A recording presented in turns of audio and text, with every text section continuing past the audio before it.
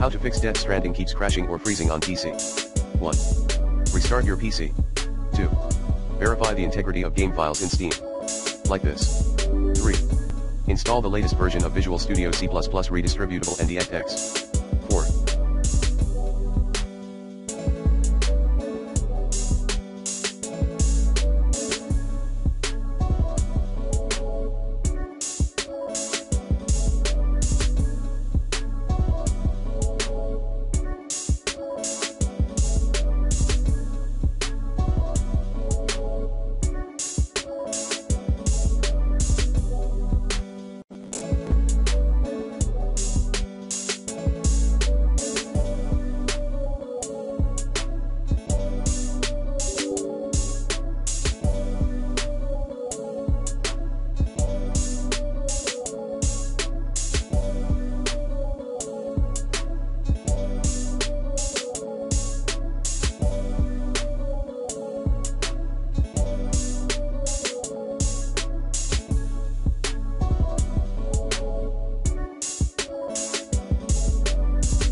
Update the graphics driver using the recommended Avast driver updater in this video guide.